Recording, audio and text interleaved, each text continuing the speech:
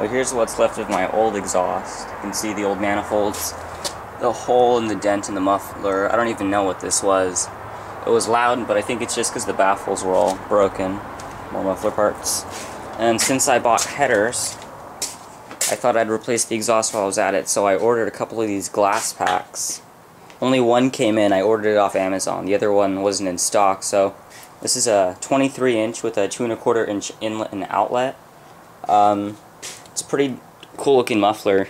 I don't know if you can see in there, but it's got little, like a mesh inside it with fiberglass packing. This is why it's called the glass pack. So it should be pretty cool.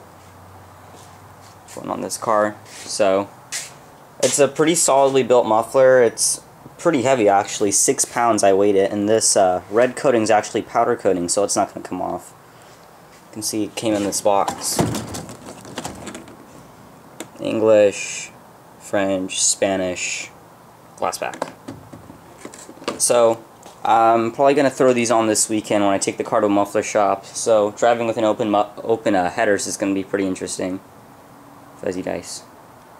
Well, yeah, I'll make another video once I get the mufflers on.